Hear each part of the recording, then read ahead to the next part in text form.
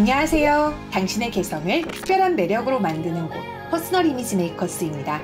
원더걸스의 서브 보컬로 시작했지만 어느새 앨범 타이틀곡을 직접 만들 뿐만 아니라 앨범 단독 프로듀서까지 맡을 정도로 성장하고 있는 가수 선미님. 솔로 데뷔 후 컴백할 때마다 화려한 비주얼도 함께 이슈가 되고 있는데요. 오늘 영상 선미님의 매력이 궁금하시거나 눈매에 따른 아이메이크업의 포인트를 알고 싶으신 분들 함께 해주세요. 선미님은 가냘프면서도 고혹적인 분위기가 특히 인상적이죠. 사람들은 이목구비의 크기와 조화에 따라 특별한 매력과 분위기가 생기는데요.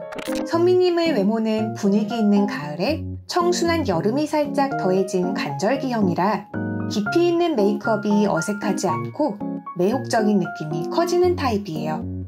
선미님 특유의 분위기를 만드는 첫 번째 특징은 얼굴형입니다. 선미님의 얼굴형은 가로 세로 비율이 1대 1.5인 세로형인데요.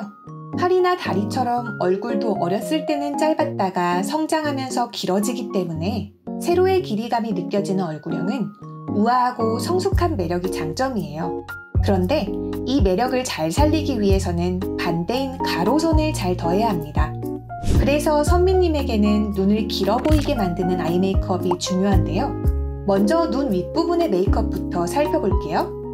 선미님은 속눈썹으로 포인트를 주고 섀도우로 눈 뒤쪽을 강조하는 메이크업을 자주 하는 편입니다. 트와이스의 쯔위님과 선미님의 눈매 비율을 함께 보면 쯔위님은 2대5의 비율, 선미님은 2대4.4 정도로 가로 길이가 약간 짧은 편이라서 눈매 뒤쪽을 좀 더 강조해주면 밸런스가 무척 좋아지는 타입이에요.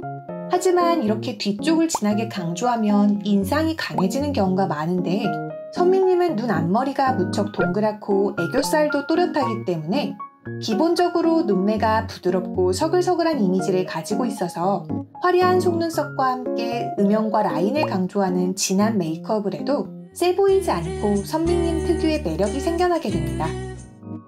다음은 언더 메이크업이에요.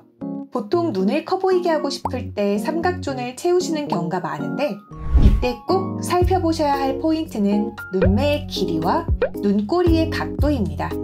선미님과 눈매의 비율이 비슷한 문근영님을 함께 볼게요.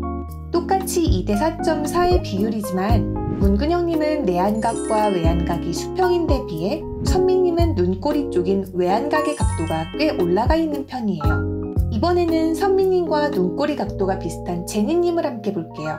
각도가 비슷해도 눈매의 가로 길이가 긴 편인 제니님과는 달리 선미님의 눈매는 아무래도 시원한 느낌이 조금 덜할 수 있어요.